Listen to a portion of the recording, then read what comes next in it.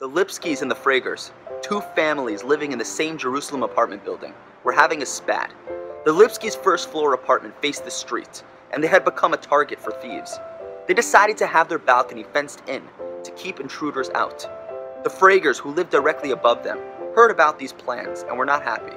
They were worried that enclosing the first-floor balcony would enable burglars to hoist themselves up onto the second-floor balcony, making their apartment susceptible to break-ins. Although the Fragers acknowledged that the Lipskys had a problem, they felt that their own family's safety was being compromised, and therefore they should have a say in the matter. They asked the Lipskys if they could find another solution to the intrusion problem, but the Lipskys could not think of anything, and told the Fragers that they were continuing with their plans. The Lipskys felt it was not fair for the Fragers to ask them not to build the fence. This caused major strife between the two families. The Bookstein family lived on the third floor, directly above the Fragers and Lipskys, and when they heard about the dispute, they decided to get involved. Asher Bookstein was known for his exemplary character and for being a peacemaker. He invited the Lipskys and the Fragers to his home and told them that he understood each of their concerns and posed an alternative solution.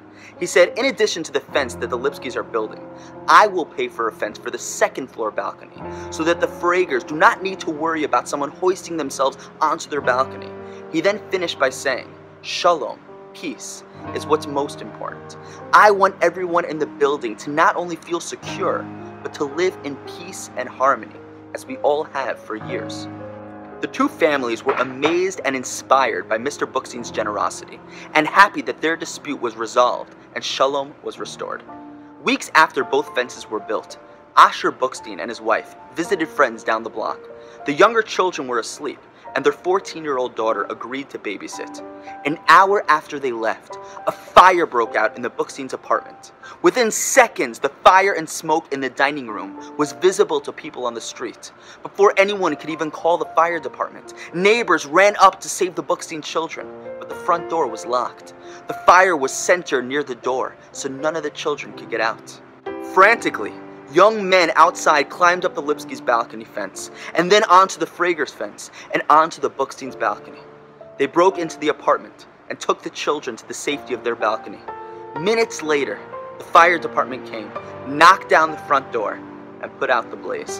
The Booksteins had fought to prevent the fires of conflict, and in the process, prevented a catastrophe from befalling their family.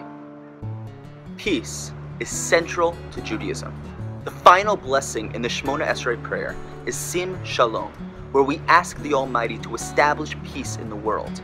We conclude the Birkat Hamazon, grace after meals, with the words Hashem Yivarech es Amo v'Shalom.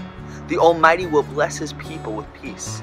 And at the end of Birkat Kohanim, the priestly blessing, are the words V'yasem lecha Shalom. May the Almighty establish peace for you. Peace is the glue that holds mankind together. Without it, the world is fractured, resulting in conflict, separation, and even war.